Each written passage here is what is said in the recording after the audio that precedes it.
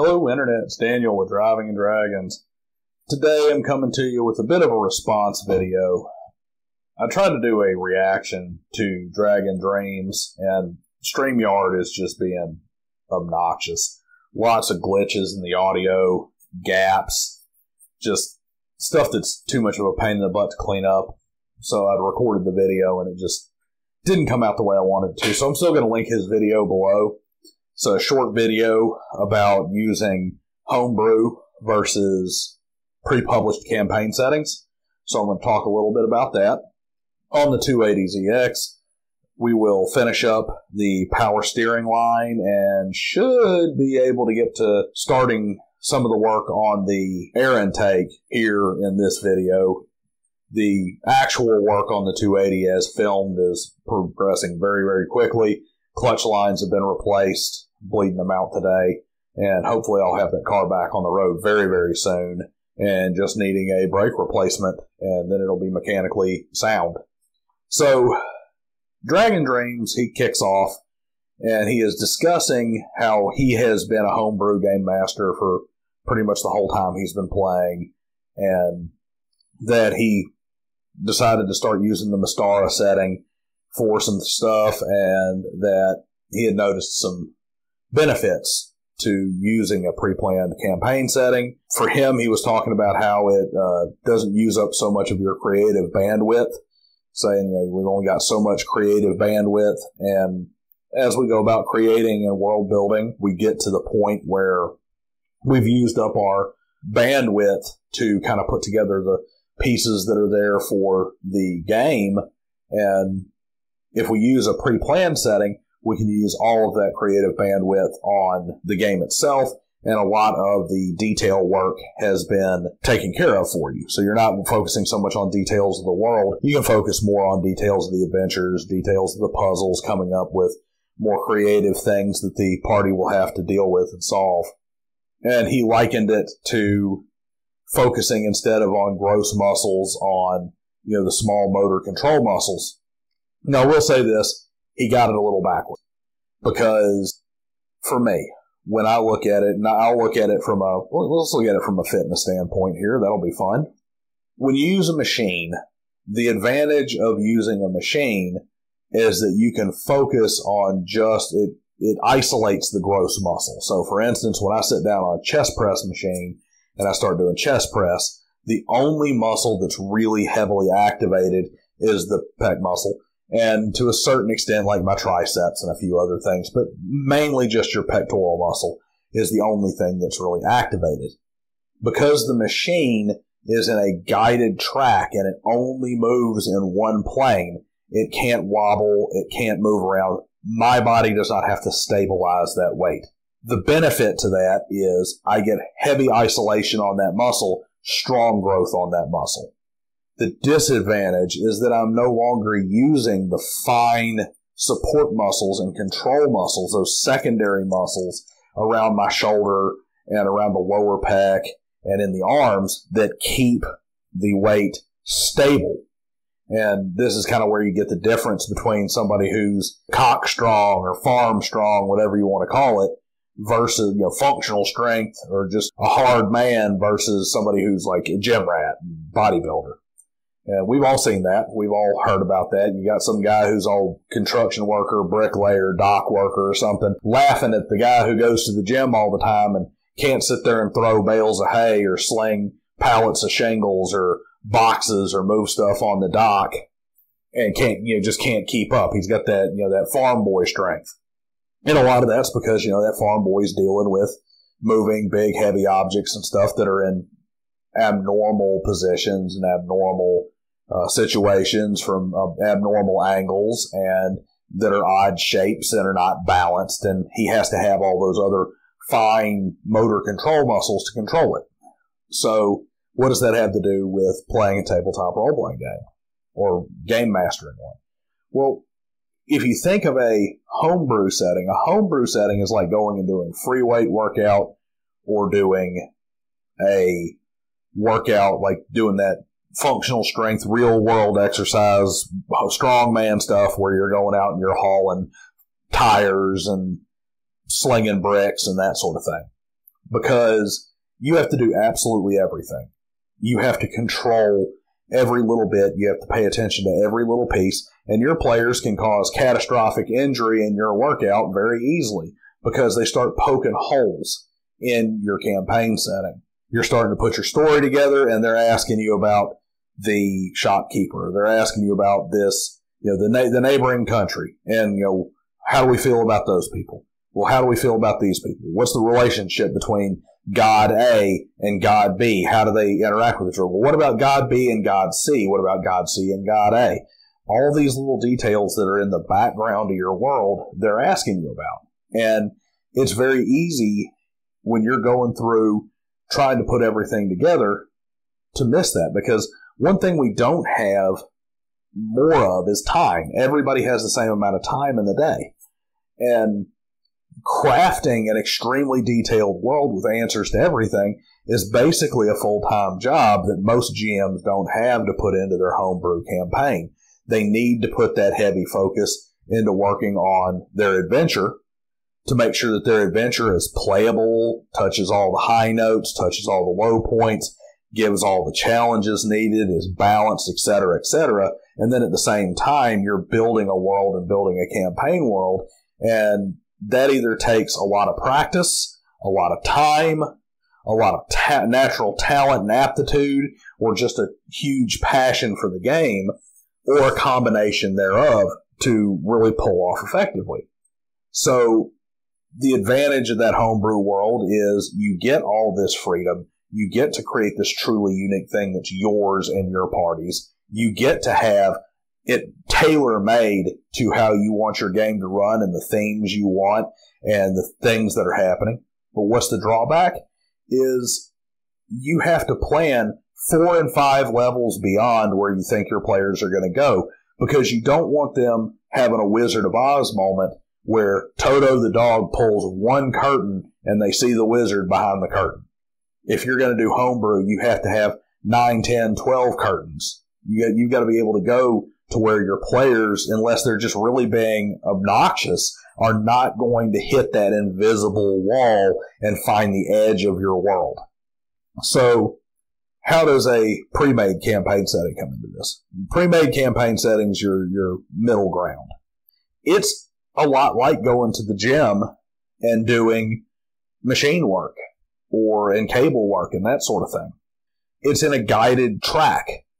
You don't have to worry about stabilizing things, so you can focus on that core game master muscle, which is building an adventure, building a story, building something that is a fun, memorable experience for your party. And all those little details and little pieces are already taken care of for you. I think it's actually a very good thing for a game master to work in those pre-made campaign settings for a lot of reasons. One is it's going to help you find out where the holes are, because your players are going to poke, and you're going to find out where they poke and why they poke, whether it's about how these gods interact or how these nations work together, whatever the case may be. You're going to find that out, and you're going to have answers for it because they're in the campaign setting book, and that's going to be something you remember while you're playing your game. You also have the ability to focus on those core game master responsibilities of building that adventure and making sure things are balanced, because I can't tell you how many times I've seen a game master going, oh, I got this great homebrew world, it's so awesome, this campaign's going to be so great, and the whole storyline adventure they have throughout their homebrew campaign is just a hodgepodge of, this is too hard, they blew through this, it was supposed to take 6 hours, it took 30 minutes, this took 9 sessions, and it was supposed to be just kind of a little dip, and this killed everybody, and how was everything so far off? And it ends up being because they've spent so much time trying to trace down all the details of their world that they neglected to really focus the time that was requisite to build a good adventure and to balance things out. By using that pre-made campaign world, they take a lot of that off of that game master's plate. Another good thing about your pre-made worlds is what I like to call plug and play. And I'm not talking about plug and play like, oh, I can just plug my characters into this campaign world and then play it, which you can. What I'm talking about is when you're doing homebrew, you can plug and play stuff from pre-published campaign settings to make life easier, both on you and on your players. In my current 3.5 D&D game, I have a complete homebrew world with a complete homebrew story and even, homebrew monsters and all kinds of different stuff in there, special homebrew rules, the whole shebang. But I told my players, I'm like, hey, we're going to use the Greyhawk Pantheon. Well, why are we using the Greyhawk Pantheon? Now, we're not in Greyhawk, but we're using the Greyhawk Pantheon of deities. Why? Because that saves me the trouble of having to create all these deities, tell you what they're gods of or goddesses of, flesh out their domains, and then have that player who wants to play a cleric come forward and say, well, I'm really, I want to have like a god of strength who has the strength domain and the heroic domain or the good domain. It's like what he wants to do is he wants to play Chord, but I didn't make a Chord. So now it's like, well, I either got to go make up another god, or it's like, nope, you're restricted to these 10 gods that I made because I didn't have time to sit down and hash out 200 deities. And I'm having to explain each one. Well, who is this god again? Who is that god again? What's he the god of? Oh, no, that's so-and-so's brother. He's the evil god. I didn't recognize that. When I could just say, no, we're using the Pantheon from Greyhawk, and we're using it for fun because that's a shorthand for me. Yeah, you're a cleric of Chord. It's like, no, Chord doesn't have the same character history and everything that he had in Greyhawk, but, he's the god of strength and he's venerated by these people. So you can kind of pick little things out of it and either take the time to reskin it and just change the names to protect the guilty, or you can say, hey, I've got a pretty good pantheon here. I can just make a few adjustments to create my gods. Or you can just straight up lift the stuff that's not important. Like for me, the actual deities in the pantheon play very little role in my world. So I really don't care that much about them because my people want to actually play the game and don't want to sit around forever while I dick around making a campaign setting. It's good to just shorthand that stuff in there so I can focus on more important things. This is one of the many great uses of a pre-made campaign setting. It shows you where the holes in your game are. It can help you with your own campaign settings by giving you things to kind of pull out of and plug them into your own setting and be ready to go. And it can also provide you a situation where you can focus on those muscles of adventure building. Now, I'm going to take that one step further, and we'll just say that there's, you got 3 levels. Level 1 is homebrew. It's top of the heap. You're responsible for absolutely everything. It's ultimate freedom. It's ultimate customization, but it is the most labor-intensive and the most difficult to do properly. Then you have level 2, pre-made campaign setting. You still have all the adventure and storyline control here. You still have all the corrections. You have the issues of you may run into that player who knows your campaign setting better than you. And when you bring up that such and such god did something, so-and-so did this, they're going to say, well, no, so-and-so wouldn't do that. They're the good ruler of Silvery Haim, and Silvery Haim doesn't like Red Wizard because Red Wizard is bad, and they've had a rivalry for hundreds of years, so why would they do that to each other? You have that kind of crap.